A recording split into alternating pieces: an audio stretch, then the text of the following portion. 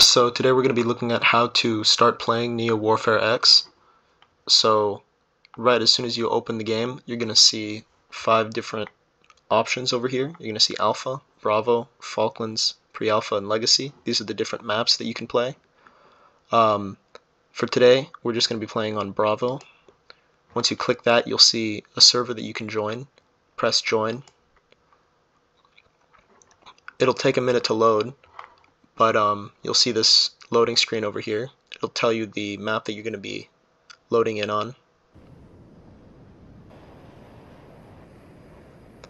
Once you get to a menu that looks like this, you're going to want to click Free Flight. Once you click Free Flight, you'll be given a set of different options for different types of vehicles you can use. In this case, we're going to be using aircraft. You can select any type of aircraft. Right now we're going to be selecting fighters. From fighters, you can go to a list of countries. For today, we'll be using the US. Today's example, we'll use the F-86 Sabre, pretty early Cold War jet. To attach missiles, or anything else really, you just click these little orange diamonds over here, and you click whatever missile or bomb or drop tank you want to put on it. So we'll be putting 2 Sidewinder missiles and 2 drop tanks on it. If you want to save the loadout for later, you can hit Save Loadout over here and enter a name. Call this one Sidewinder. After you've got your plane in order, you'll hit Deployment. Then you've got 3 options: Civilian, Airbase, or Carrier.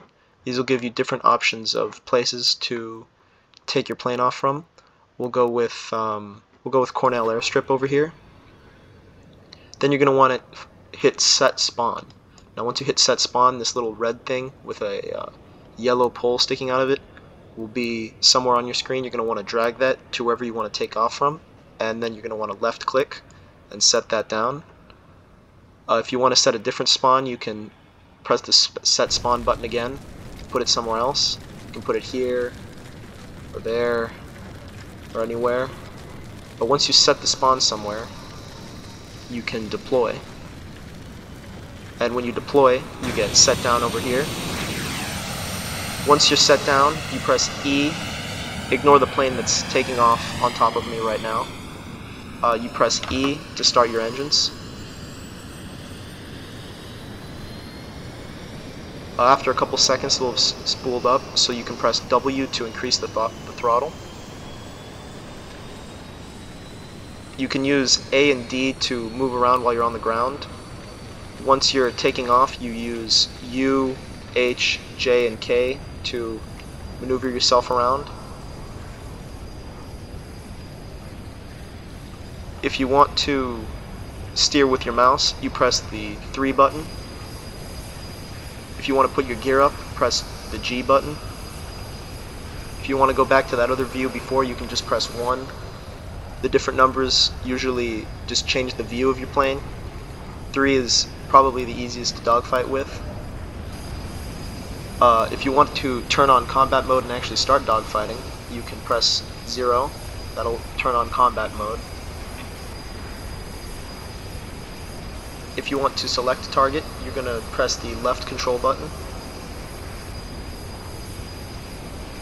Now that you've got a target selected, if you want to fire a missile, you press X, like that.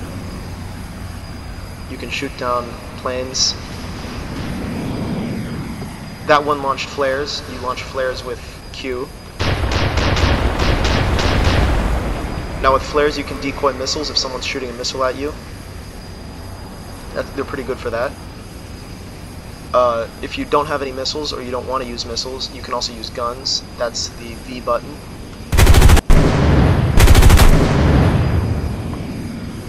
Obviously, you have to be aiming at the right target to use your missile successfully.